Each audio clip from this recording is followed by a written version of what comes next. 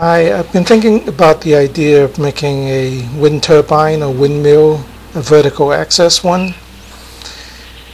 I've consulted my friend.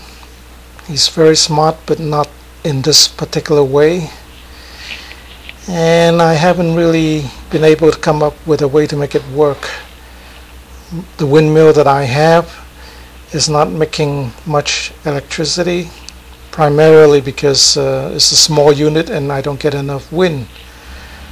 I see this wind turbine, actually a roof vent at Home Depot, and it gave me an idea about whether we can make use of this as a vertical axis wind turbine.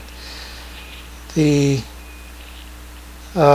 unit spins very freely and the bearing seems to be somewhat well made. Here's a close-up shot of it,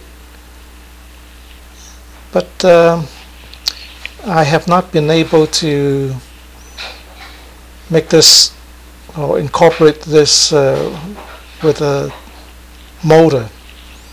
So for now I have given up on this idea. Maybe someone else can work with this.